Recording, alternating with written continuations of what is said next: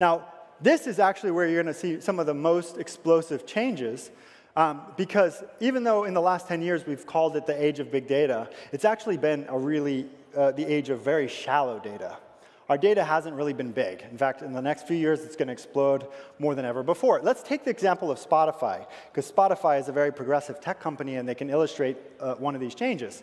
So Spotify helps you find music that you want to listen to, and they have over 6,000 genres of music, and most of them are made up. But what does that mean?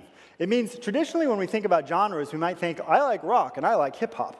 But any of us that actually listens to music know that these genres are shallow. They're not how we actually think about music. It's a lot more specific than that. I don't just like hip-hop, I like dark trap. It's a particular kind of hip-hop. It's characterized by different frequencies and things like that. When we recommend music to somebody, we recommend based on, as people, very deep and rich descriptions.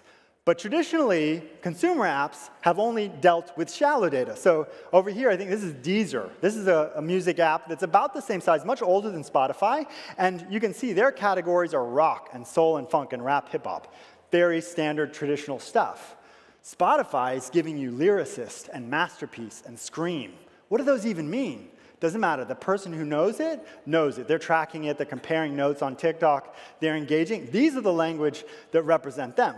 Now, what happens is, if as Deezer, if all I show is soul and funk and rap and hip-hop, that's all I've ever shown to you, then I can't learn anything about your response. But if I've shown you all these very specific messages, these specific tags and labels, I can learn.